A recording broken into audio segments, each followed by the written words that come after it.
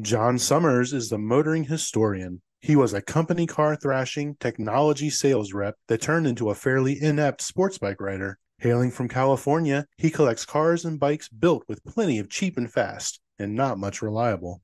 On his show, he gets together with various co hosts to talk about new and old cars, driving, motorbikes, motor racing, and motoring travel.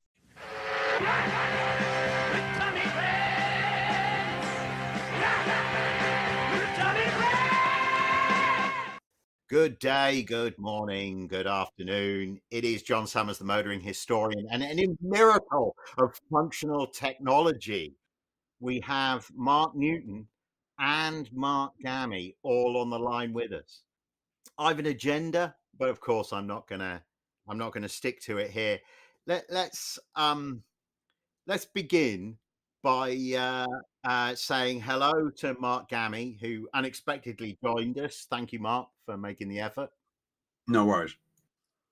Gammy, great to see you. And hello to Mexican Mark Newton, who is Hola. joining us from. Where are you joining us from, Mark? Todos Santos, BCS, Southern Baja, Mexico. Buenos dias, amigos. I'm sure Mark Gammy, you're not aware. Mark, what are you driving now? What vehicles do you own in Mexico? What's sitting on the driveway at the moment? Well, here you have a tendency to gear yourself towards things that actually work, that won't leave you stranded, that you can get parts for. We're not in the spoiled hub of California where we have access to everything within hours at our fingertips, regardless of what it is, what it's for, or how much it costs. So, 97 Ford F-250, heavy duty, power stroke diesel, 4-wheel drive, manual transmission, pre-runner off-road truck with a big utility bed. That's the number one girl on the list. And then I recently bought a short bus. Nothing more appropriate for the dog rescue than a, let's see, this one's an '01 E450 V10 ex Napa Valley wine country tour bus. And it's one of my favorite new vehicles I've ever had. Why? I love it. I love the V10. I love it.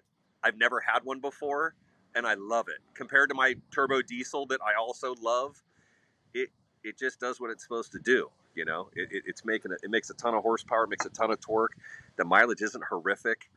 It's an E450, so I've spent my whole life towing with my F250 and working that thing to death for. I think I've put over 200,000 miles on that truck. It's sitting at, I think we're 375,000 miles on that thing currently. And it's probably got another 500,000 left in it.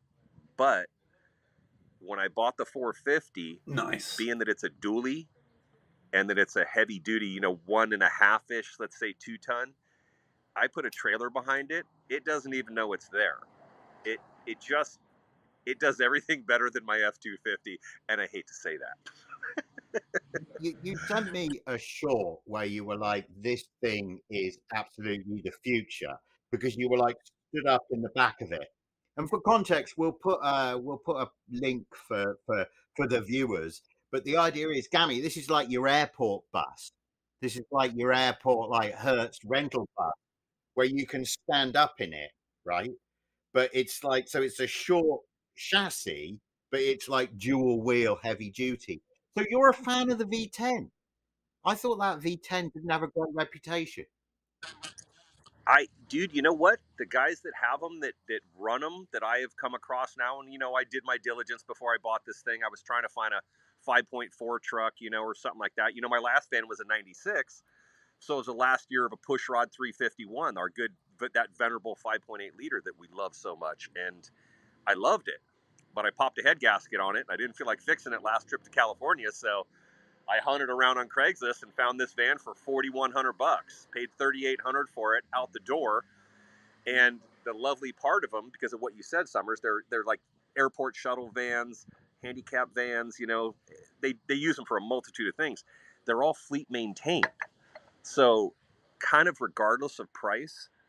They've got new tires, good brakes, well serviced, regardless of miles. They're great vehicles. So, you know, I mean, I jumped in it, welded a rack on the back, welded a trailer hitch on it, swung my car trailer off the back of it, and drove it 2,000 miles, you know, to Mexico.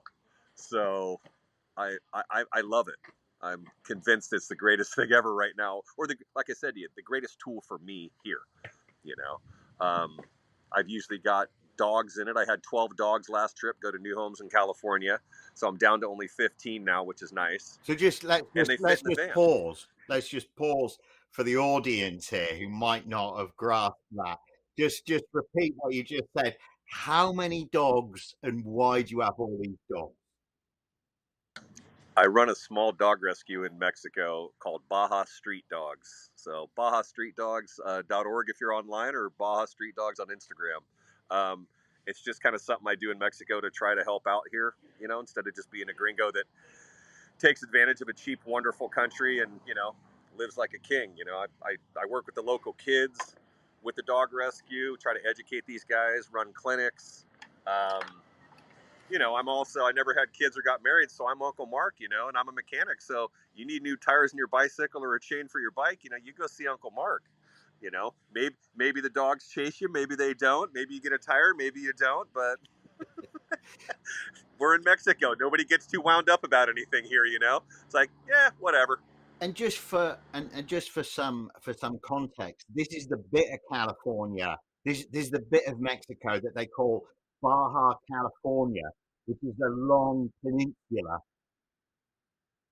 So, John, you basically have you have the northern state of Baja and the southern. So Baja, just Baja California, or Baja California Sur, south or lower. So we're BCS, California Sur. I'm a little over 900 miles from the California border right now. And how wide's the peninsula? At its widest point, we're barely over 100 miles. So that's a peninsula that's 1,000 miles long and 100 miles wide. Yes. Yes. You sent me a short or a video or something of an off-road race that just came right past you. Just reprise that for Mark Gammy here. Gammy, I'm coming home, so I've got a ranch about 10 miles north of town, a little dog rescue ranch. So I go out there and walk the dogs and take my composting dog poop out there and do the right thing with it and, you know, smoke a joint and have some fun and just get out of town for a minute. Well, the Nora race got redirected and came through Todos Santos. So about 11 o'clock at night, I'm coming home in my van at 20 miles an hour, quiet, dirt, Mexican road. Nobody on it. Nobody. No street lights, no nothing. But I heard some cars earlier in the evening. I thought, they're all done. So I'm coming back on the highway, and there's people on the sides of the highway, bonfires going, still partying. You know, I'm like, must be some trucks left out. So I look at my rearview mirror, and I see some awfully bright off-road lights coming up on me, but you can't tell how fast these lights are coming up on you. You have no idea. Well, he was doing north of 120 when he went by me. Miles an hour by you. And maybe a foot off me, 2 feet max, because we're on a narrow dirt Mexican highway. Needless to say, he blew my head off as he went by me, and I just chuckled and giggled as he went by me, peppering me with rocks and dust and dirt. That's why I live here, because that exists. It makes me giggle, not piss me off, you know? Mark, I called you on your birthday a couple of years ago, and I said, "What you doing?" And you said, "Oh, I'm up in LA at the moment. I'm buying WR 450s." And I said, "What?" And you went, "Well, about the biggest, meanest, most fuck off-road motorcycle. I'm buying them." And I said, "How many have you got?" And you said 9. Now, why? Why the 9 bikes? What are you doing with the 9 bikes? Can you still have them? Kind of the point I made, Summers, of you use what works here, you use what lasts here, you use what functions here the best, and you can get parts for. Yamaha. Hondas are good as well, but down here, for instance, our marine, the marine world around here, obviously we have the Sea of Cortez and the Pacific Ocean. We essentially sit on an island down here surrounded by water, so a lot of water activities. Everyone runs Yamahas, and I mean everyone. So I like the WR450s. They hold more oil than the CRS. They're more reliable. We can get parts for them. So I just kind of tackled mid-2000s aluminum frame, carbureted, good suspension WR450s, electric start, headlight, and keep everything the same so I can buy one set of parts and keep these things running. Because, we're running them in the Mexican desert, and this place isn't nice to anything. Oh. And yeah, we had basically a small rental business down here. I brought them down in January, right before COVID, set them all up. COVID hit, and that was that. Here I sit on a bunch of WR450s. I'm down to 2. I've offed them all, and I'm down to 2 WR450s, and I still have my XR650R Honda Supermoto, which is really fun. That's my favorite bike of late.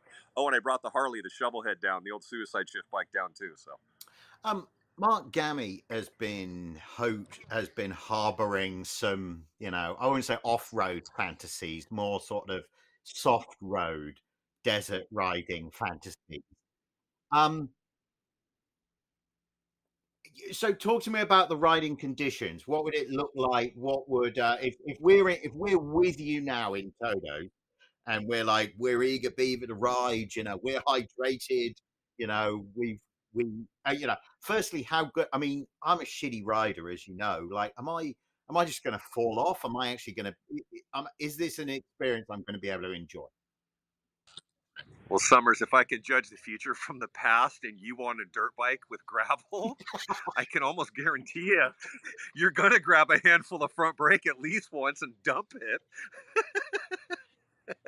And I'll tell you, I teach a lot of guys how to ride down here. And coming from where you and I came from, whether you rode dirt or not, Northern California in general, we're generally used to riding single track, mountainous, tight, hilly, up, down. It's a very different environment to be on this very loose, decomposed granite, riverbed, sand, beach, gravel road down here. You don't touch the front brake. You don't steer with the front end. You do everything off the back wheel. And I mean everything. So you learn real fast if you don't.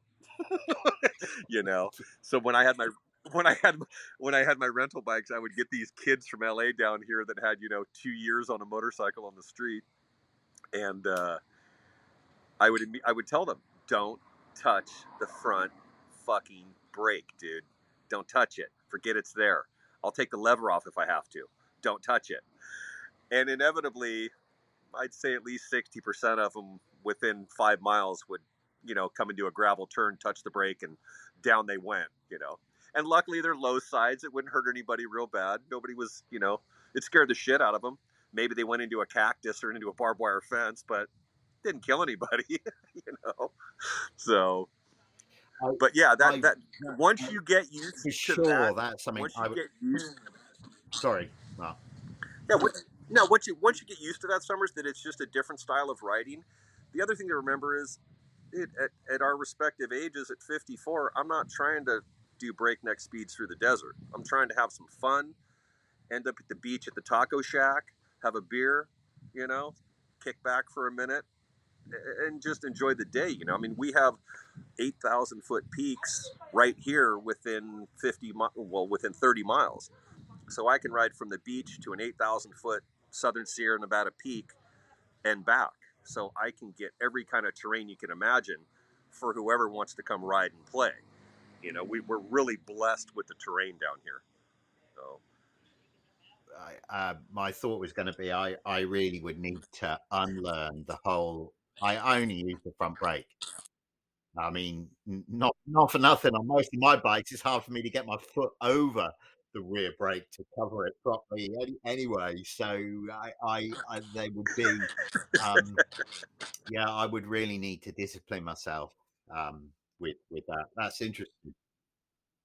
Yeah, it just takes it. Luckily here, everything's pretty soft here. If you dump it in a riverbed, it's 8 inches deep of decomposed granite. It doesn't you dump it on the beach, it doesn't hurt you real bad. You know, you're not going to break anything real bad. It's gonna scare you a little bit and teach you a very valuable lesson. You know, I'll tell you, Gammy, I'm more into having you guys come down. I'll pick you up at the border in these two road race Mustangs we both own, and let's run this 1,000 miles. That's unbelievably beautiful, perfect, coast to coast, 2-lane, twisty, not a cop on it, no rules, no laws, no speed limits, no one cares. Have fun. Yeah, no, I mean, I'm bang up for that, man. I mean, in terms of training for the bikes, I did the BMW off-road skills course a few years ago and only badly injured myself at the end of day one. So that's a good omen. And I'm going to buy a CRF 250 rally probably just to get do some green laning around here just to get used to it and get my eye in with it again, because yeah, you forget all of the stuff. But if I do a bit of winter riding and late summer riding, and then I'll be up for it probably by next year. Yeah, I mean, that's a great bike to actually. It's good you trained at BMW on those big heavy bikes, because you go jump on a nice, properly prepped 250, dude. It's like riding a really well prepped mountain bike. They're light, they're quick, they handle well, they do everything well. The brakes work. You know, those big bikes. You don't ride those big bikes down here on the slippery, gravelly shit, dude. You end up trying to pick them up half the time. And they're heavy buggers. Oh God, they're terrible. You know, they're just they serve a purpose. You know, like when we did the ride through Chile and Argentina with those guys, we had 12 different bikes. You know, I was riding a XR650R Supermoto. No, regular wheels on that one. Frank had a KTM 625 SMC Supermoto. Everyone else was on a KTM 950 Adventurer or a BMW 1100, 1200 GSs. You know, all big bikes. And you guys understand, there's not one tool for every job. So the tight twisty stuff, the mountain stuff, the single tracks, we were having a ball. You know, the big open gravel, fast Argentine roads that run along the backside of the Andes for, you know, thousands of miles. Those guys on those 1200s had a cocktail, a cigar, and cruise control with heated grips, just giggling at us, freezing our asses off, miserable. You know? That's one thing old Garcia always says about BMWs is when you've ridden a bike with heated grips, you never want to go back to a bike without heated grips. I've never had a bike with heated grips, so I wouldn't know. Yeah, I've never wanted a car with heated seats till I bought an Outback with heated seats, and I'm like, how did I live without these? What's wrong with me? Yeah. Yeah, no, I love the heated seats. Ollie is campaigning for us to get a car that has hot stone massage. He's like, and I'm like, dude, like, because I made a mistake of saying to him, of differentiating an E63 and an S65 by saying that the S65 had hot stone massage as well as like the bi-turbo V12. He didn't care about the bi-turbo V12. He was just interested in the hot stone massage. I'm going to change direction completely at the moment, Mark, and pick up on something you said ages ago. I said Mark, and neither of you know who I'm talking to, really, do you? NASCAR. You said you'd been enjoying NASCAR. I nearly fell off my seat, and then I thought I'll save it for the pod. You said, and for what we have been discussing contemporary NASCAR, or at least in terms of this fellow Ross Chastain and the wall running, and in the recent, you know, like in a computer game where you just put the car against the barrier, against the wall, took your hand off the steering wheel, Jesus, take the wheel, held the throttle flat and rode and he like crashed his way into like the chase or the playoff or whatever it is they call it now. So old Dale Jr. Then there was this race a couple of weekends ago where he punched Noah Gragson afterwards, which is a good name, Noah Gragson. It's like a character name in a fantasy novel, isn't it? But either way, Gragson was the victim of this punch. And I don't know the ins and outs of it. I've not watched the film of it, but I did notice that Dale Jr. on his podcast said that he felt that there was a marketing opportunity here, that just like his father had grown into the Intimidator as a personality, Ross Chastain had the chance to grow into a personality. So here and now, Mark and Mark, what should Ross Chastain's nickname persona be? Punchy. Do you like him, or is he? Do you think he's too much?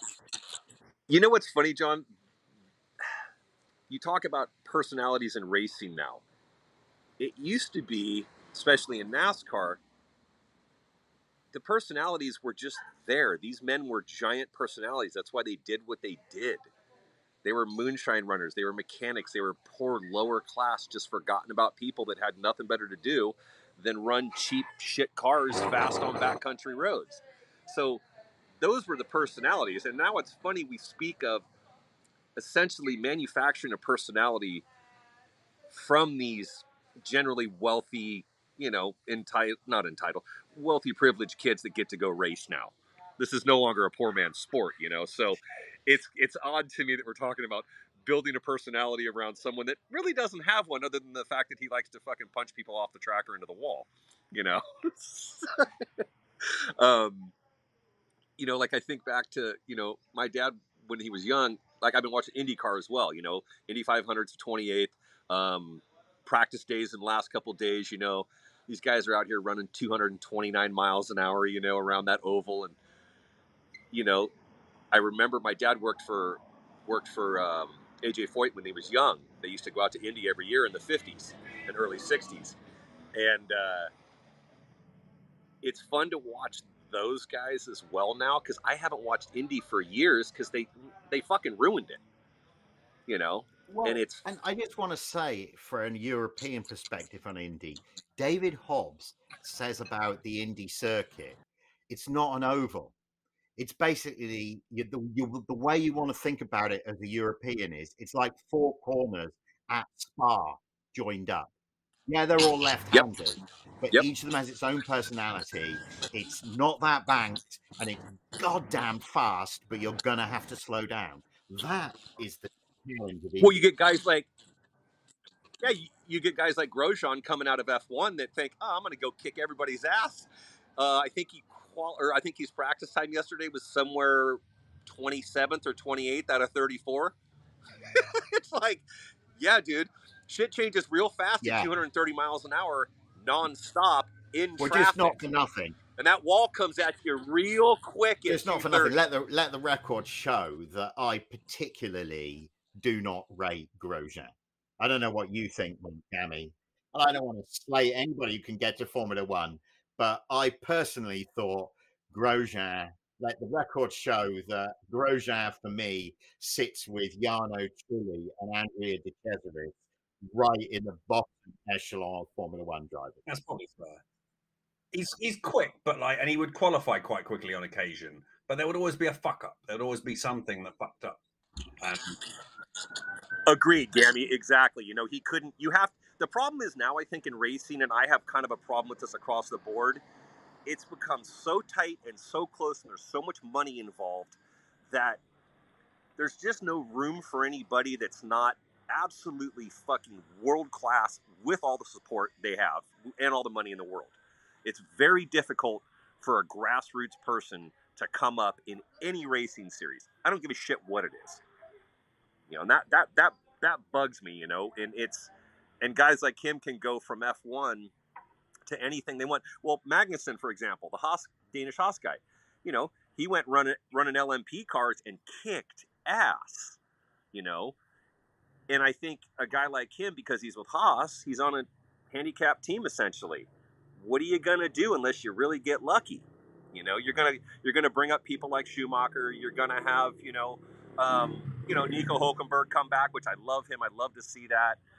But if you can't field a decent car or something close, I mean, sorry, I'm 100th of a second off, loser. Yeah, F1 circuit does have a habit of making really quite quick guys look shit by dint of the fact that they've got a crap car and therefore they're running into teams, and it always did. I mean, we just mentioned David Hobbs. He was somebody who looked at Formula One and was like, this is just not the environment. But for me, I want to make a living as a racing driver, not, die or fail in short order. Dude, when you're next over, let me know and we'll go to the Goodwood members meeting, mate, because you'd love it. Oh, I do. Good going to Goodwood would be it's like my life's dream. If I can get tickets, like come on over, yeah. The difference is though, Gammy, I want to ship my Mustang over and do it in that. That would be cool. Is it all back and sorted again now? Is the car all back and fixed? Because after that chap slid into it. Yeah, no, it's perfect again, and it's shoved in a shipping container along with my '51 Ford F1 pickup Scott's truck. They're just sitting in a shipping container and in the LA desert, just waiting to get here. So,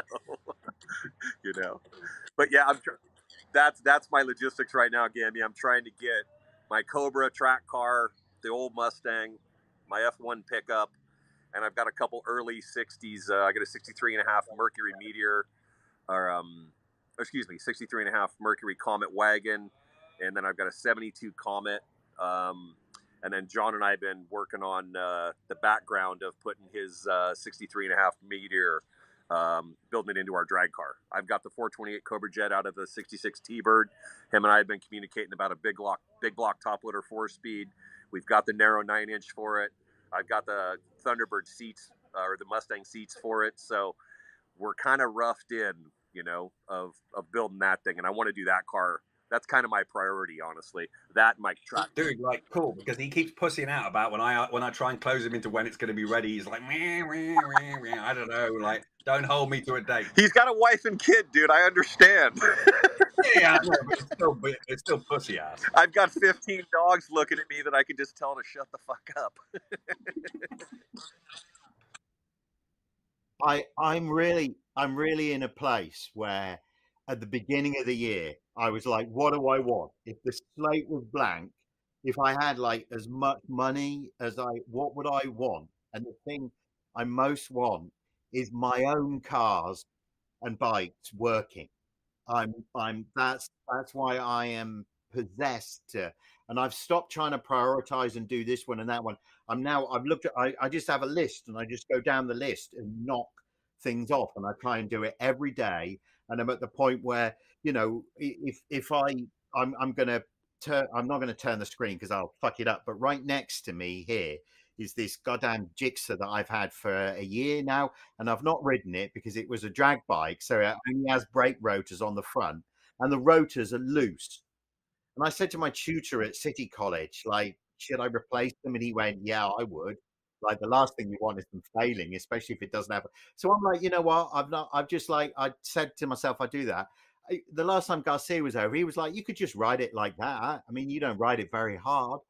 If you're just like first or second gear around here, you could do that for it. And I'm like, why don't I just do that? There's a level of urgency that I'm looking to build into what I do. Those floating rotors are supposed to do that, Summers. It's fine. You never nose wheelie that thing anyway. Well, exactly. Right. Exactly.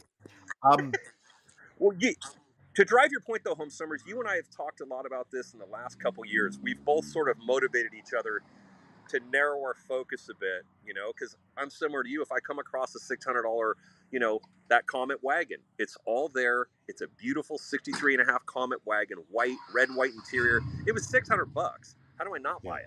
And that's the thing. Through the pandemic, those things have all risen in value, and I don't think they're going to recede afterwards. They've all risen significantly in value. Well, let's use your Bonneville your Grand Prix for example. I mean, dude, you couldn't really even barely justify paying $3,300 for that car back in the day, and I'm like, you're fucking stupid. Buy that thing. Buy it now. Just hang out for a minute. It'll be fine. Yeah. What's that thing worth today? And you haven't done shit to it other than drive it and enjoy it. But here's the thing with that car, particularly at 1963 Grand Prix that I have. That car particularly, right? It's that you don't see, at least not at shows or on the places that I look. You just don't see cars like that one, because that one had sat for 20 years before we got it, and it had just been taken off the road. So it's an original car that hasn't had paint and hasn't been restored and hasn't been customized. That's unusual now. So you see other 63 Grand Prix, but they're basket cases or they're cars that have been done. There's not that many that are in this middle of the road kind of state, and that, I don't know, that to me makes it you know, because Ollie's not into it, not least because it's sat in the corner of the garage here for like decades, not taking up, you know. So he's like, do the Camaro. You should do the Camaro. I've just got too many cars. That's literally the thing, is that I need to just Summers, really I kind of, I like kind of where we're at though, and you know, being in Mexico has somewhat made me thin my herd, and I've got those Toyota Chinooks. I sold one of those. I got to off the other one. You know, I made good money on them. Oh, and just I'm fine and with just it. to You know, hold on here, I was looking at a video where British people were getting all excitable about Chinooks. I don't know. I think there may be a market for them, so in Europe for like campers. Because people, you know, you might have been ahead of the curve with that. When you were buying those, I was like, why the fuck are you buying these fucking things? no, well, they're early Toyota trucks. Just the doors and cabs are worth a small fortune. You know. And again, I'll kind of go back to my point of like the Comet to the Meteor, dude. They were $500. Yeah. I got a storage yard. Yeah. Like I offed the last one for $2,500, so I spent $200 storing it and made $2,000 on it. That's fine. I can do that, you know. But I think you and I are on the right path, Summers, where we're prioritizing a bit better what works. And Gammy, to kind of bring you into the conversation as well, I've been telling Summers, the Arrive and Drive program that we all talked about, and you being a team principal, Summers, I like all that. But the reality of that isn't really reality. It's a better reality to me, and a more grassroots enjoyable thing is you've got a Mustang track car, caged, safe. I've got one caged and safe. We've got the drag car, the gasser that we're going to build. I've got a couple other things to create somewhat of a little kind of Arrive and Drive thing, but in a different sense. Like, hey, Gammy, Dens, jump on a plane. I'll meet you in San Diego. We'll have both the cars ready. We're going to go to Tijuana for dinner, have a cocktail, and we're going to jump on the road and make it to San Felipe tonight. You know, which route you want to take? Who's driving first? Like, just you're basically on a 1,000-mile track through some of those beautiful terrain in the world, you know. Oh, and at the end of it, there's a bunch of WR 450s sitting that we can go play on. So to kind of do a, you know, a grassroots, something different, Arrive and Drive gearhead trip through Mexico, you know, LA and Mexico, because I know Europeans, everybody wants to play in LA and see the sights and do their thing and go to San Diego. I get all that, you know, but for me, you know, the happy place is the second I get over that border, it's like, woohoo, here we go, you know. I can see the appeal, man, definitely. Well, and it's attainable, Gammy. It's not, you know, it's normal gas prices. I'm not buying race fuel. There's no trailers involved. I mean, we could run a chase. I can bring the short bus with a car trailer behind it. We have a place to stay, extra parts, fuel, water, somewhere to lay down when John doesn't eat and he fucking is going to pass out, you know?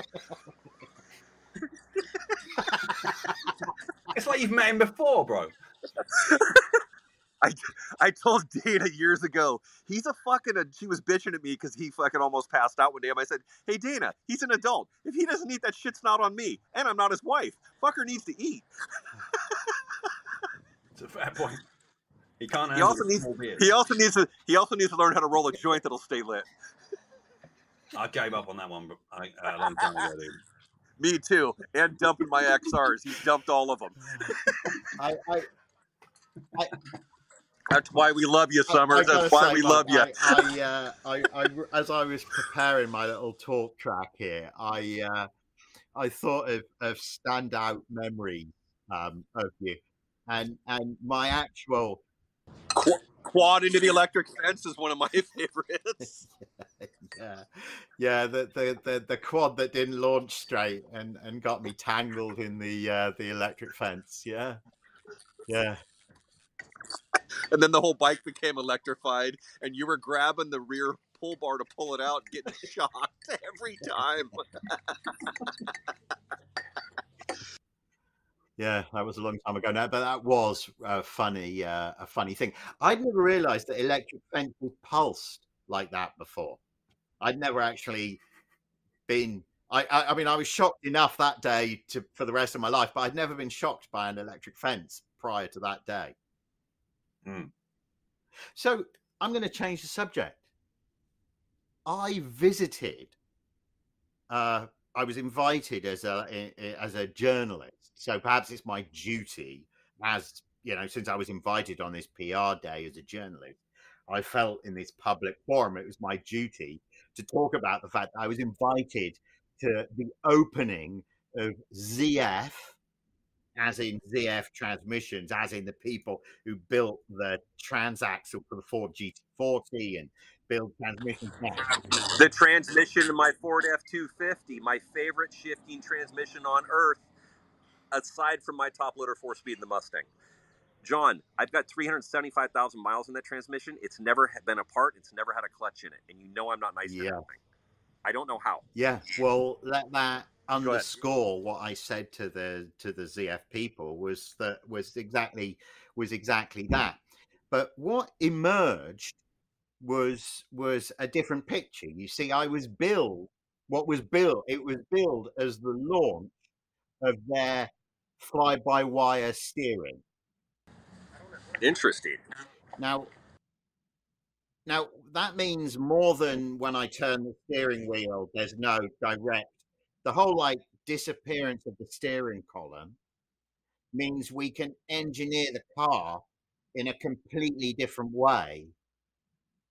And the videos that they had, because you think of it, there's no physical connection now needed between the wheels. So not only can the wheels swivel far more than a mechanical steering rack would allow them, allowing crazy parallel parking and things like that, but also inside the cabin, the video they had showed the steering wheel folding itself up and sinking into the dashboard as the car takes, as you're on the freeway and the car's driving itself.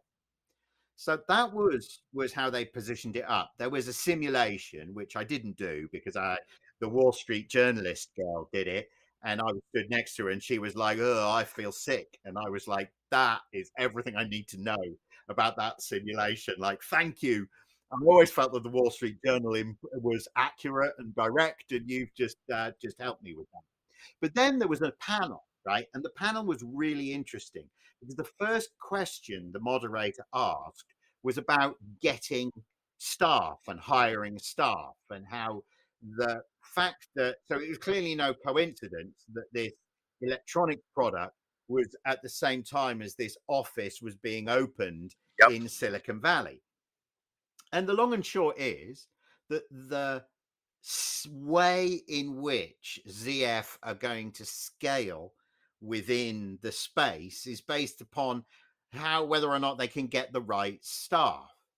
Because literally, they used to make gears like cogs, and now they're simply not anymore. Now and what was interesting to me was the guy I talked most extensively with was a German business guy, and he said he'd come from, it was some 3-letter acronym, I can't remember the name of it, but they were a software house basically, and ZF bought that software house outright. So they bought the software house outright, and then the guy that I was talking to, who was like the sales director, VP kind of guy, he was the guy who they had put so in other words, what that said to me was that this company has completely pivoted from what they were to what they are now. Your thoughts, Mark Gammy? Well, I mean, look, I've been driving computer game wheel sims for a while, and the feel on that has improved immeasurably with force feedback and rumble and all that sort of stuff.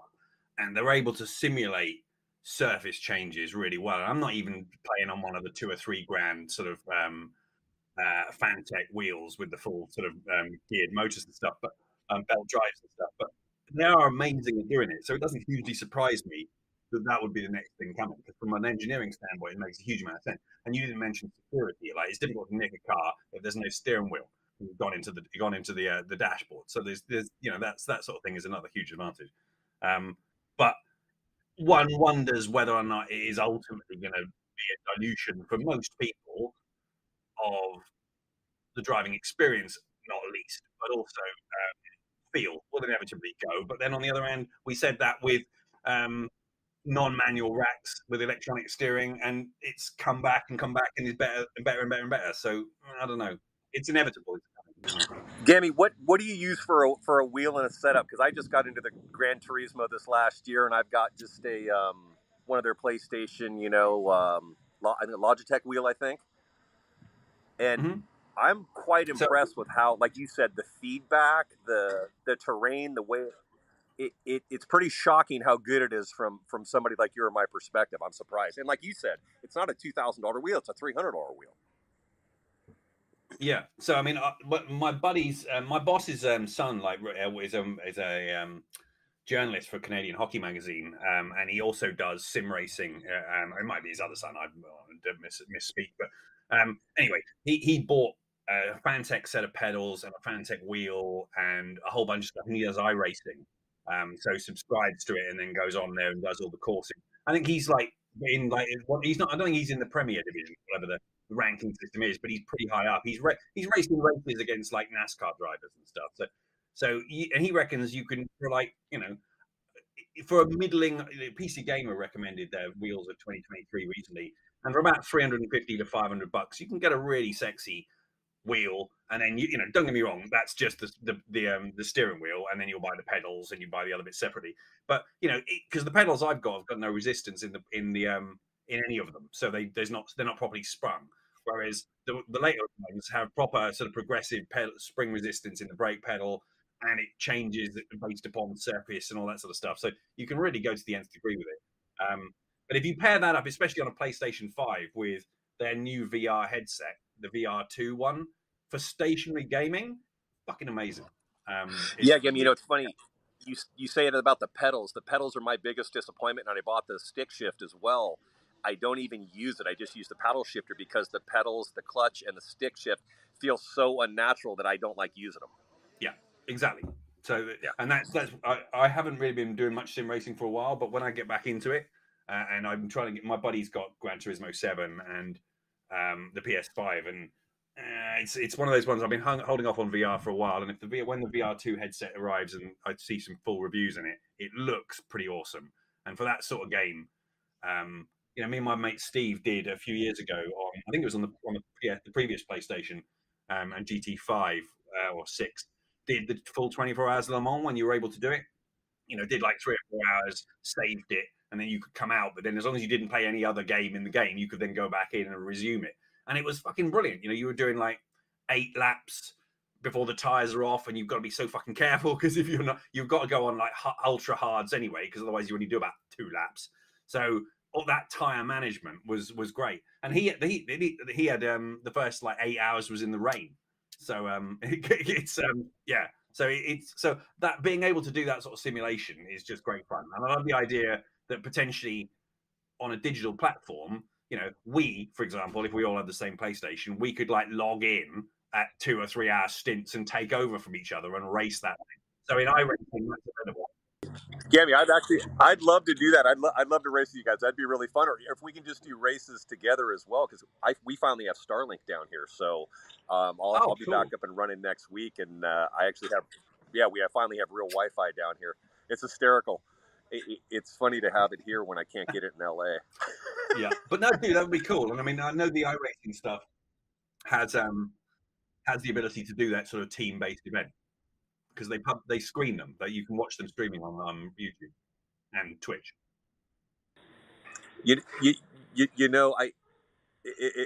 I'm so enamored by the online thing now, because I've got a PS4, and that was so impressive to me when I initially got it. I mean, the tracks, like to go run, Sears Point, or to go run Laguna Seca, or go run tracks I've actually run before, I can see how it's a legitimate way to train without jumping in a car to go do it. It's pretty incredible to know where to set up and where your braking zones are and where the apex is, and to learn all that.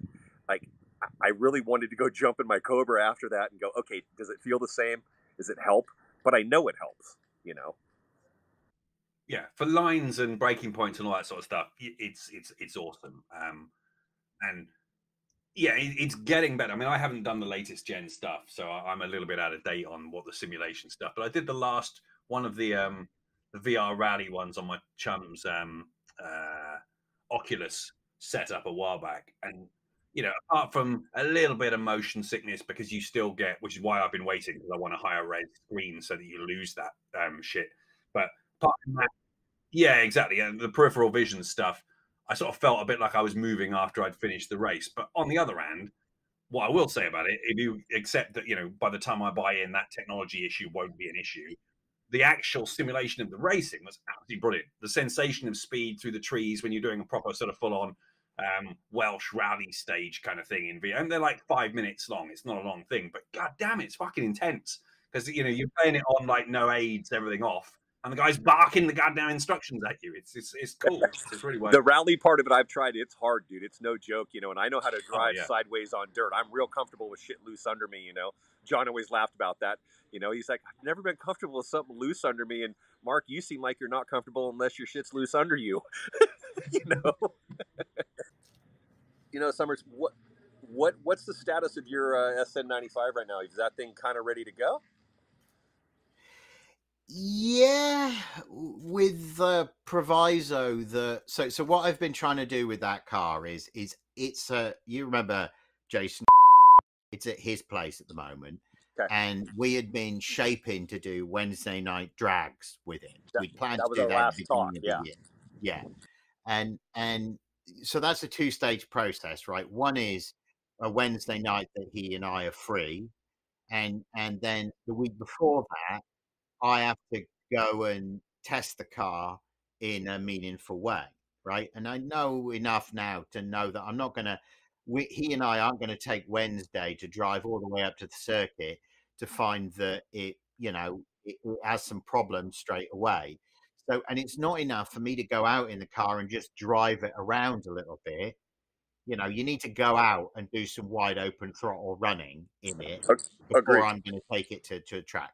So it's like a 2-day process, and one way and another between, I've been over there and done the testing, and then we planned to go and then didn't. And then there's been some, I guess, personal stuff happened to Jason's wife. And that meant that we just failed to do anything constructive. But the real shtick with that car is I dare say I could fiddle around with it and make it run better and make more power, but it fundamentally isn't that fast in a straight line. No. And that I need to sort of fix that. And that becomes about how much power should it have, and how much power do I want it to have, and that's about there was a time where I was like, I want to spend $10,000 and put a 500 horse Ford Motorsport small block in it, but now I'm like, why? I'm never going to go. I don't want to go out to Bonneville and do 200 miles an hour in it, and that was my original thought, but I'm just too old and afraid of those high speeds now. So so it's over at Jason's place, and I'm frustrated by my own lack of mechanical skill with it. If I'm candid, the dipstick keeps falling out. Between us, we've had 3 tries to keep the dipstick holder in the side of the block, and we've failed. And it's just like, it's just really, as my wife said the other day, you're a historian, not a mechanic, and that seems to be. We all have our strong points, Summers. So, hey, answer me this: you sent me the link to the Fast Johnny Harley. Tell me what was appealing about that. I don't know, dude. You know what's funny, man? I've been looking at a couple of the bikes Harley has done lately, and I'm impressed by them. I like where they're going. I never liked the V-Rod. That was a Porsche, partnership that I get why they did it, but it just never did a thing for me, you know. And let's face it, you go ride one of those things, they're not that fun to ride, you know. I mean, I want to get on my, 20-year-old supermoto and go slide through shit. You know, it's more fun. That being said, though, I've seen some guys down here because we get a lot of adventure guys down here, and I've seen a couple of those Harleys set up, and I was really impressed by them. Just the looks alone on that thing, there's something about it that just made me go, ooh, okay, I'll give you a shot, you know? And I know they're getting a little better as far as technology goes, and I know they're better to ride, you know? They're probably still not as good as a, Africa Twin or, something along those lines. It's a little too streety for me down here, to be honest, but there's something intriguing about it, man. It's nice to see Harley go down a different path, because if they don't, they're fucked. They're done. Again, they've been saved by World War I and World War II, and, every doctor in the 90s and attorney that was buying them, they saved them, when I worked for them there at Golden Gate Harley. And, they need to do something to be relevant and to keep up with this thing. And I think they are, I couldn't believe when I was in France over the summer with my family, and I couldn't believe the way sports bikes are just extinct. They're just gone. The leader sport bike just out the window. On the streets of Paris, no sports bikes at all. In the Loire Valley, no sports bike. When we went to Le Mans for the 24-hour bike race, the fields were full, right? Sure. But it's so it's not like they've disappeared completely, but the people at that event are all, our age. Well, I think Summers, I think it's the crowd. It's you who has a garage full of old Gixxers and CBRs and weird shit that he doesn't ride. But with a couple of bucks, you're going to go buy that Harley or an adventure bike or something that's a little more easy to ride and upright and comfortable and has saddlebags. And that's what you're going to ride to the event. That's why. That's what you're going to ride through downtown, or whether it's London or Paris or San Francisco. That's going to be your daily real quick if you got a bunch of 20-plus-year-old leader bikes sitting in your garage. Yeah. It's called getting older. Yeah, no, well, I've even found that I've three that I've been riding a lot recently. The Zuma, when it'll run, the K5, because it's just so comfy in comparison, and the fueling just works properly, and and the other one I've been riding plenty is the Ducati, because it really around town, like second and third gear, that's all you need. It's just like absolutely lovely around town. It's short shift happy place, dude. That's why I like the XR650R, the supermotos, dude. I just love that short shift grunt, just front wheel comes up every time you just roll on it a little bit, and it's fun, it's enjoyable. I don't want to have to wrap something up to 15,000 RPM, to get it to do what I want it to do. That's why I like diesels. Hang a turbo off it makes 1,100 pounds of torque at 2,000 RPM. Mark Gammy, you sent me pictures of this Alpine Beta, this Lancia 037 resto mod. So, Mark, this is a Group B rally car. No. It's the Alpine Beta thing is a Renault 5 Turbo electric. Ooh, really? It looks just like a modernized version of the Renault 5 Turbo, but they're making it as a mass market electric hatch, as far as I understand it. Let me find a picture of it for you. I thought I sent you a picture of it. You know what? No, I elided it in my mind with because these people have done a replica 037, haven't they? Like a modernized 037. So in my mind, it was the same, like a modernized rendering, like of 80s car. And I'm not sure what I think of it. I'm like, I definitely don't want one. You know what's funny, Summers?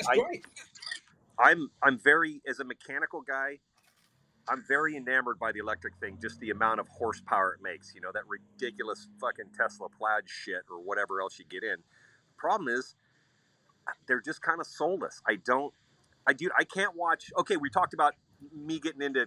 I'm into NASCAR a little more now. I'm into Indy a little more. Now, mind you, I like NASCAR a lot because they fucking crash a lot and drive like a bunch of fucking animals. I love that. That's why I like it, and that's why I got back into it. Everybody likes a car crash, Summers. You know? But the EVs, right? EVs are soulless, and you can tell that. You know, we did for my class just a couple of weeks ago. The one of the guys in the class has a Taycan Turbo S. So he was bringing his Taycan Turbo S in, and the class were going to look at it. So I said, did the class want to look at one of my Mustangs as a contrast? So my Bullet car sat on campus as a comparison talking point with this Taycan Turbo S just a couple of weeks ago. I got a photo of nobody looking at the Taycan and everyone looking under the hood of the Mustang. I love it. Well, the point of this Alpine, give that. Yeah, the point of it is that it's super light. It's 220 horsepower, and the whole thing that they're going for is steering, feel, excitement, and handling perfection. Allegedly, actual drivability. But moving towards lightweight is a great goal, I think. Yeah. And I mean, look, and don't get me wrong, yeah, it ain't a long distance hauler. It's going to have like a couple hundred miles of range. But like, you know, if you know, or maybe a bit more, who knows? But if they're super light, then it can have a bit more. But California has already said no more diesel trucks after 2040 because it prompted me to want to buy an 18-wheeler. And I thought it was a great idea, and sent Gammy this Freightliner, and all he could do was talk about drivers jerking off in the sleeper. And what amused me about it was I showed that image to my class, and that was the first thing they said as well. So, how many holes have you had in the back of your truck? How many notches are on the headboard? Yeah. I was like all excited about the fact that I'd found this Freightliner that had done 2.5 million miles, and Gary was like, "Yeah, how many like crack holes in the sleeper?" Yeah, thanks, Mark. That's funny you say that, John, because I'm actually working with my attorney here in town where I'm trying to figure out transportation. I need to get these vintage cars down here. I've got shipping containers full of aircraft parts and tools and machinery and stuff I need to get down here to my shop. So him and I have been speaking of, I've been looking at a Freightliner. A buddy's got one. It's 12 grand. It's got a measly 700,000 miles on it. A spring chicken. Oh, it's not. He bought it new, took great care of it. So we're looking at shipping container chassis, and then I'm working on logistics to basically have that thing running back and forth between LA and Cabo. Now let's move from the lowest of the low to one of the lowest of the low there to pay tribute to so my next little topic on my talk track here is to pay tribute to somebody, Mark Gammy, who Mark Newton and I both met independently, and a bloke who wouldn't really crow himself up at all, and that is Steve. I'm going to tell you a story about Steve Newton. Did you know at Pebble Beach last year there was a Ford Model A class?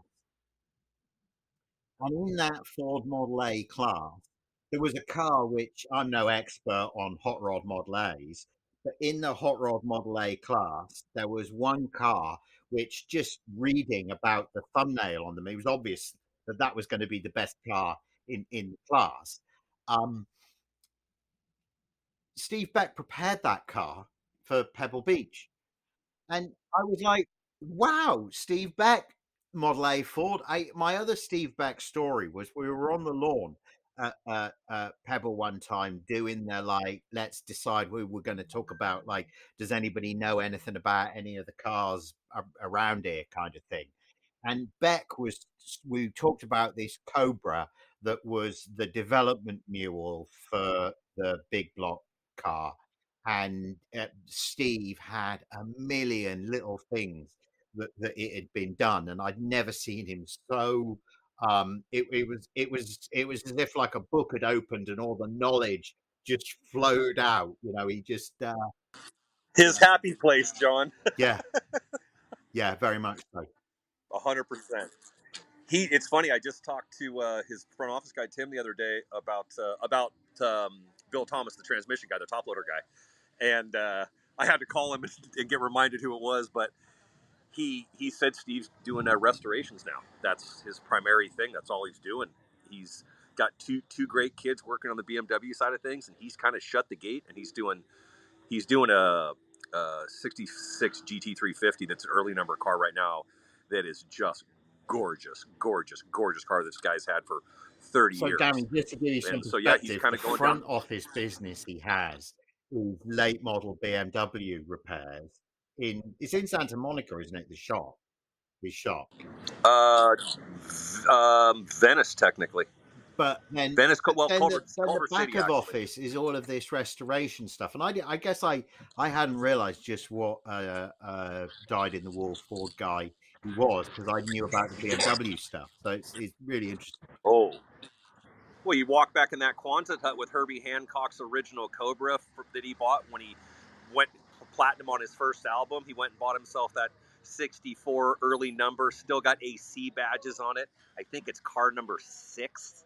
Wow. Sitting in that corner of that shop. His original Model Ts, Model As, his 32s, all from high school.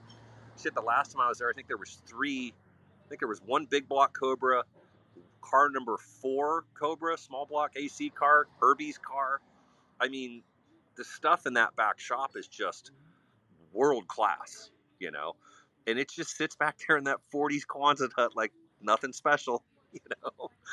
So yeah, he is a wealth of knowledge and a wonderful human. I love that guy. He's so helpful and willing to just impart knowledge and educate people. I just love it. I'm glad you got Summers. I'm glad you have a relationship with him outside of me in LA. You know, that's really neat. Yeah, no, I do the Pebble Beach docenting with him, and he's been on the team for ages, and his partner, she's on the team as well, and you know, I was going to say the other thing on my little talk track was we did a little like afternoon thing for the docents, like at one of the docents' houses, and it's a really cool kind of warm up, because like one guy arrived on a vintage Indian, and you know, another guy's got a brand new top of the range Genesis, and the guy whose house we were at, I mean, he's really interesting actually. His name is Mike Crocetti, and he does these bikes that he calls Crocetti Speciales, but they're basically like custom built little bikes, the kind of thing that people put around their house rather than that you actually ride. Everything is like delicate, and he has a definite aesthetic. So whether it's a Yamaha or a Honda or a Ducati that he's done, it has a certain kind of really subtle, cool look for it. He also he was in the 70s and 80s. He was like back-to-back historic Formula Ford or Formula V champion for like years at a time, like 5 years at a time or something like that. Like when I was in his study, I was blown away by what a successful guy he was. So we were at his house, and old Steve Beck turns up in a Lotus Super 7 with the same engine as my dad's Morgan. My dad's Morgan had the Cortina 1500 motor, like GT on it. So it's that, and it's that on the carbs, and he's towed it up, and he's using that for Pebble Weekend. And I thought, Steve Beck, you absolute legend. I mean, the bottom line is he's still just an OG mechanic. You know, he's a mechanic, period. That's what he does. That's what he knows. I mean, he's a pretty damn special one, but he'll be the first to tell you, I'm just a mechanic, dude. That's it. You know? Yeah. Yeah, well, that is the truth. Mark Newton, a topic. This is like what they used to say when you were a historian.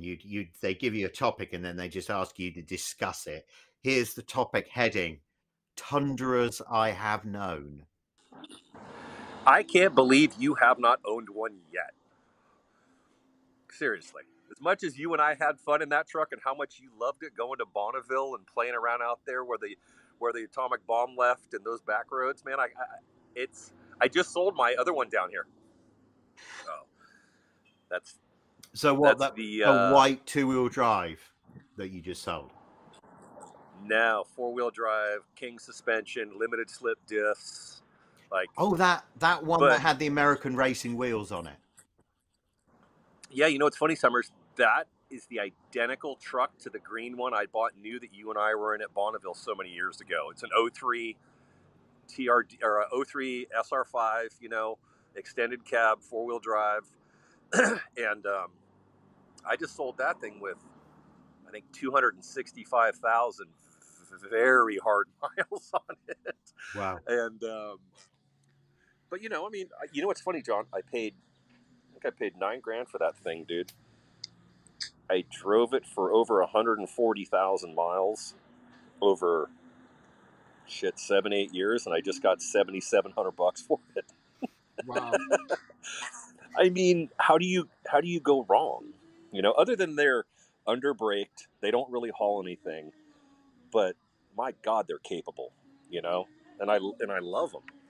And the motors are bulletproof, the transmissions are bulletproof. They're not a head gasket blower like all the V6 Toyotas, And it gets the same mileage as the 4-cylinder, the V6, plus that V8, dude. I mean, that's the Lexus V8. They when I worked for Toyota Summers, that's when the Lexus and Toyota ski boats came out. That's when they came up with that 4-liter Lexus motor that they put in all the ski boats, the Lexuses, the pickups. They use that motor for all kinds of stuff. And, they're just bulletproof. I can't believe what I can do to those things. I can't believe it. I remember you had that white 2-wheel drive one in LA about 10 years ago. And in the wet, Mark Gammy, this would be on these wide LA streets when it rained. Mark would get the tail out and then we just hold the tail out. And this is in a column shift pickup truck. So on an on-ramp, you just get the tail out on the on-ramp and then go all the way down the on-ramp with it sideways. Or if you hoofed it, you could get it so it was like a rally car where it fishtail all the way down there's no weight in the back of them. They're really really a remarkable thing. Little moisture and a limited slip or a posi rear end in those things makes them real lively. What was the one you picked us up in from Vegas? I think that was my green Tundra, that early Tundra. I think that was it. Yeah. And that was that's funny, Gammy. That's the only vehicle I've ever purchased new. I bought that thing brand new in Napa, 03 Tundra 4-wheel drive, and I kept it for a year and a half, and I sold it for damn near what I bought it for because I couldn't stomach the payments, and I never bought anything new again. No, excuse me. I bought a new Harley in '96. That's right. And that was it. Everything else is, and you can't really justify buying those things new. Go buy a $6,000, $7,000, $8,000, $9,000 4-wheel drive Tundra nowadays with 200,000 on it. Who gives a shit? Mileage is irrelevant. No, I think that's an interesting point. I was just thinking, which vehicles have I ever actually bought new? And it's the CBR 600RR, and I bought a Seat Leon Cupra R new as well. Ooh, and that's it. Everything else has been secondhand or PX'd or whatever. Yeah. Well, I think considering what the three of us respectively do to vehicles, it's probably a wise thing. I mean, I look after them. They get hard worn, but I look after them. They get everything they need. I agree with you on that one. I have a colleague at the Black Hawk, and he says about my cars, they always look like they've really been driven. Well loved, my friend. Well loved. All right, let's move on to the little quick fire phase here to see us out. What's your favorite car of the moment? Favorite car at the moment? Not that I own any car. Yeah, just what you just like. It's a. If I ask you your favorite car, you'd have like some like special Ferrari or something like that, right? If I say favorite car at the moment, I'm saying just what's on your mind at the moment. Just pull it out of the arse. It can be a banger on Craigslist or something that you're dreaming about, or just anything.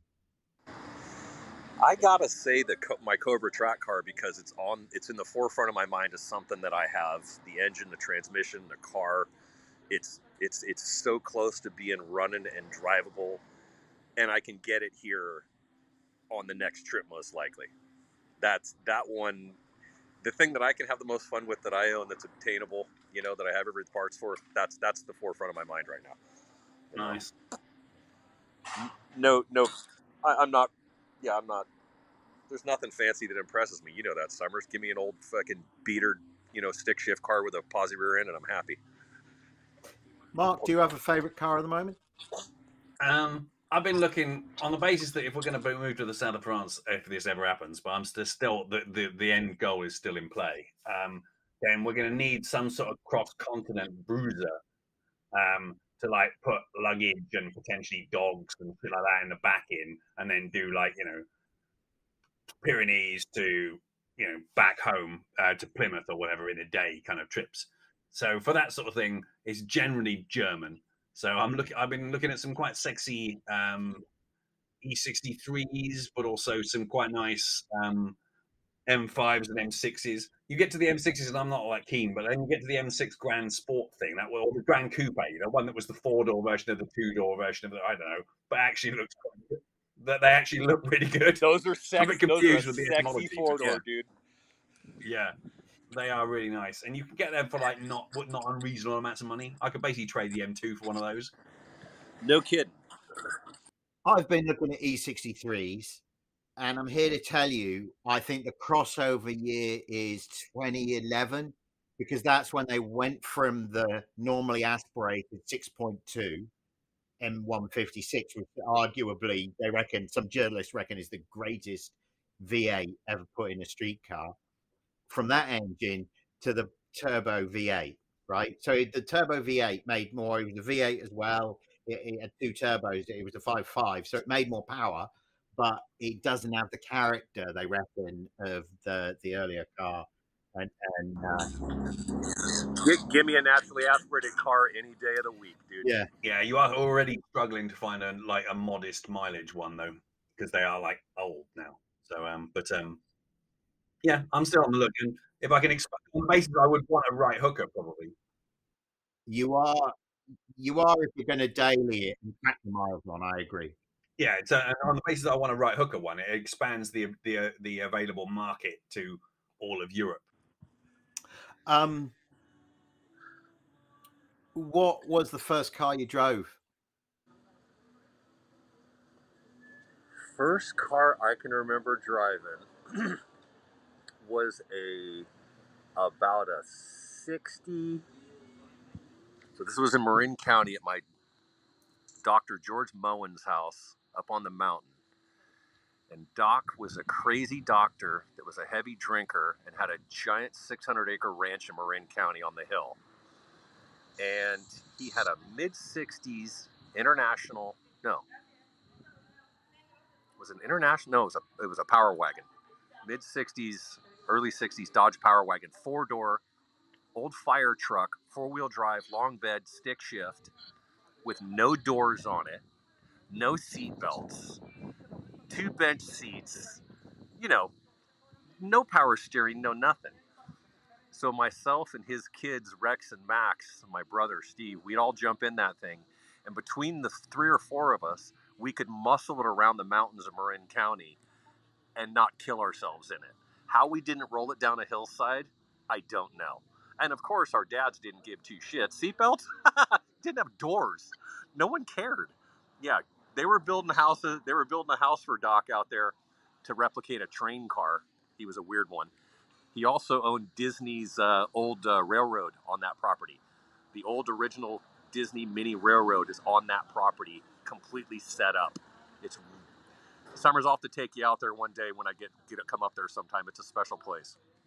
Yeah, love That's the earliest vehicle I can remember, other than my dad's '66 Ford F-250 that I still have. You know, the utility truck. I still own that. First car we bought. I was going to say, you mentioned your dad. I had a separate topic here which we sort of jumped over, but let's come back to it. Tell us about your dad's 44. Why was that such a special car? Dude, he built. So they were Marin County guys. My dad was the mechanical side of things, old drag race family, and his brother Art was the paint side of things, and interior guy. And they didn't have any money, so they built everything out of the gate. And my dad was born in '37. When he was about 15, 16, he found this 40 Ford Coupe that was, they weren't worth anything, 5 years after they came out. No one wanted those things, So he had a 40 Ford business coupe, and it was a deluxe, so it had the Chevron taillights and little windows, and they were just trying to drag race everything, and it was one of the smallest, lightest cars they could get their hands on. And he put had a blown early Cadillac motor in it with a LaSalle trans, built rear end in it, and baby moons, and it was black on black, of course. And he drag raced that car around Marin County for years. It was a pretty famous little car. And at the little diner one night, guy pulls up. This is 1956. Pulls up in a baby blue, brand new '56 Ford pickup. And loved the car so much and watched my dad race it that night that he said, "Hey, I'll give you this brand new pickup for that 40 coupe." My dad was like, "Oh, hell yeah. I can build another one of these. I can't afford a new pickup." So that car got traded for that blue '56 pickup. And I'm pretty sure that car's still floating around Marin County. I'd love to find it someday. Yeah, I'd love to find it. There's something about, pardon me, big rig, Mexico. There's something about those 3940 Fords that they're just special to me. I don't know. They're one of the most beautiful cars I've ever seen, and I want one. So a word on that business coupe body style. What we're saying here, Mark Gammy, and I always found this fascinating because I was a sales guy. You're a sales guy. The business coupe body style was aimed at salespeople. So not only was the thing cheap to buy, but it had enough stuff in space in the back of it for you as a traveling salesman to carry your stuff. But what that also meant was that your samples, but what that also meant was that you could sleep in the car and didn't need to pay for the motel. Yep. And what that meant for the hot rodder was that if you jacked up the back a little, not only was the thing light, as Mark alluded to, but if you jacked up the back a little, it really looked well, that car, shape. John, the business goods had no rear seat in them. They had two flip-down jump seats on each side under the little rear windows that flipped down. So you're right. That was just a big open area in the back with two little flip-down jump seats. That's all it was. And my dad had no money, so that not only was his drag car, that was their hunting car, their fishing car. That car was for everything. They drove that car to the tip of Mexico to go fishing. That's why I ended up here. Those guys were fishing down here as young guys because as soon as it was cheap. Beers were cheap, fish are free, gas is cheap in Mexico. You got a reliable Ford. The Fords are all over Mexico. It's the place to be in one. You didn't necessarily have a pickup and a drag car. You had one car. What's your favorite hot rod? My favorite? I think that's if it's easier for you, what's your favorite hot rod at the moment? I think it'd still be a built 40 coupe. I still think that's, I love the 32s. I love Model A's that are built. I love 50s stuff. But there's something about that. There's something about that era.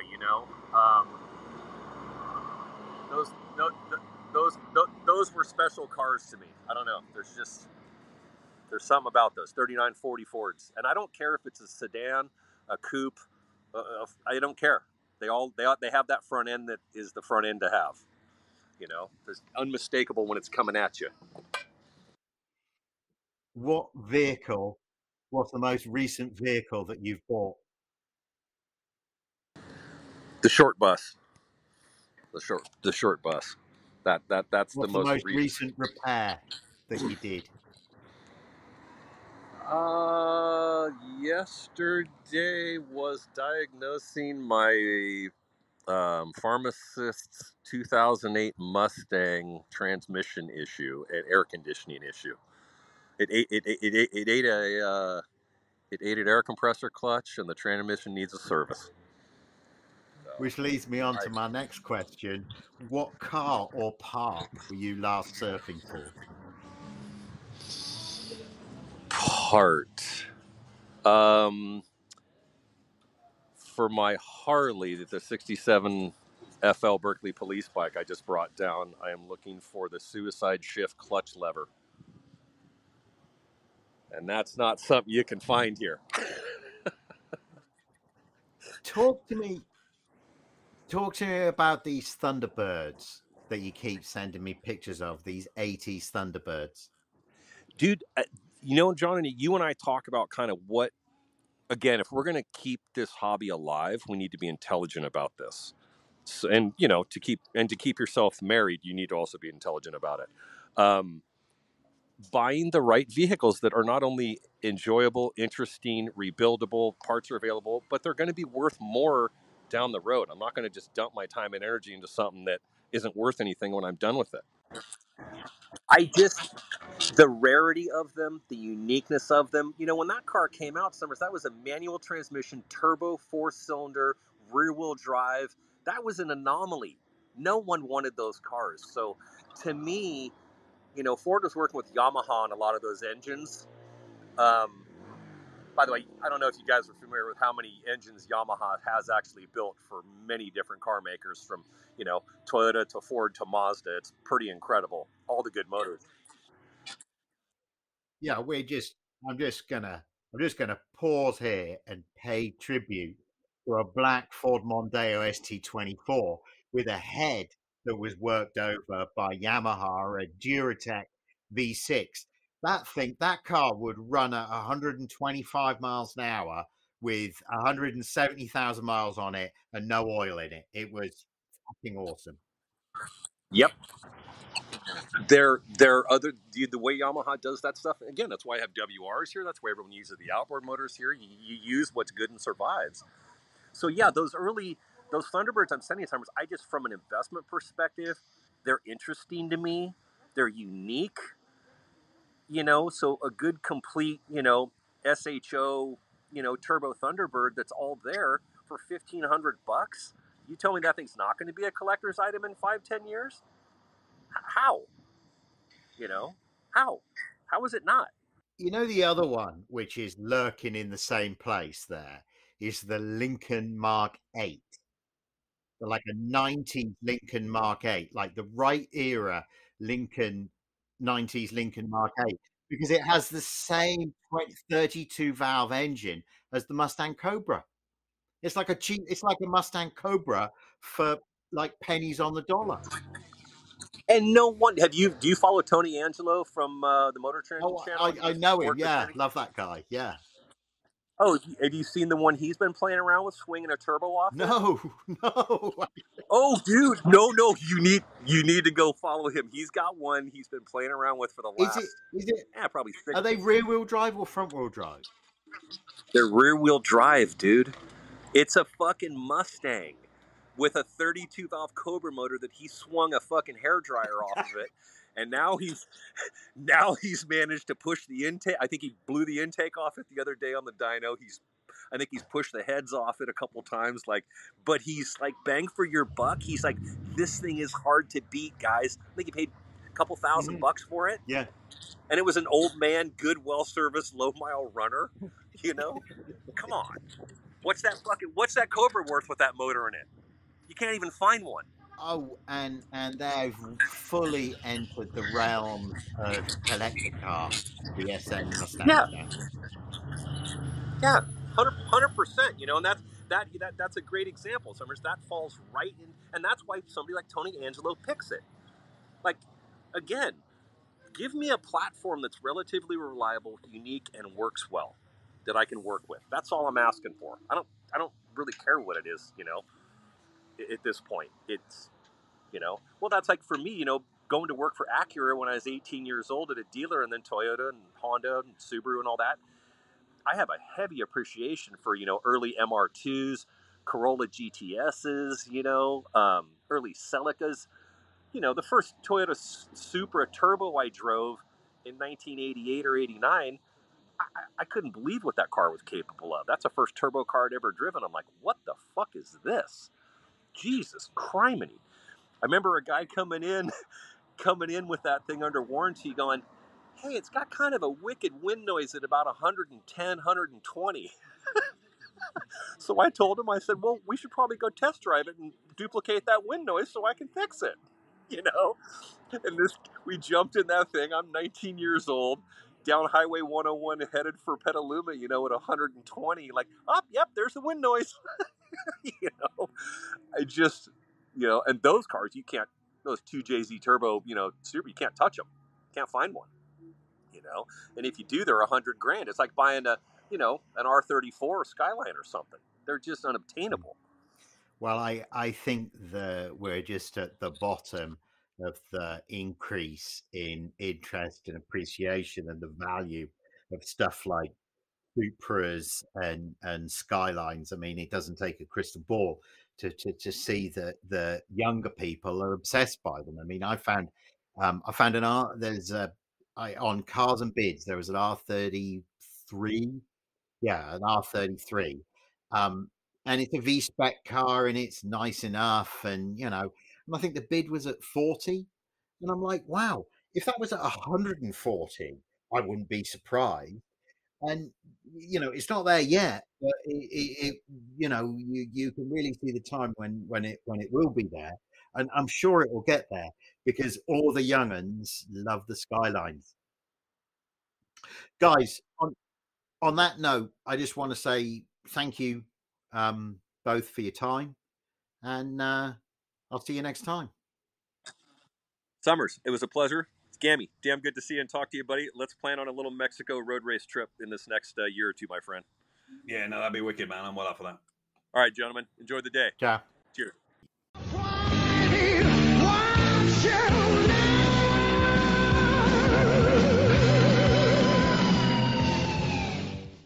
This episode has been brought to you by Grand Touring Motorsports as part of our Motoring Podcast Network. For more episodes like this, tune in each week for more exciting and educational content from organizations like the Exotic Car Marketplace, the Motoring Historian, Break Fix, and many others. If you'd like to support Grand Touring Motorsports and the Motoring Podcast Network, sign up for one of our many sponsorship tiers at www.patreon.com/GT Motorsports. Please note that the content, opinions, and materials presented and expressed in this episode are those of its creator, and this episode has been published with their consent. If you have any inquiries about this program, please contact the creators of this episode via email or social media as mentioned in the episode.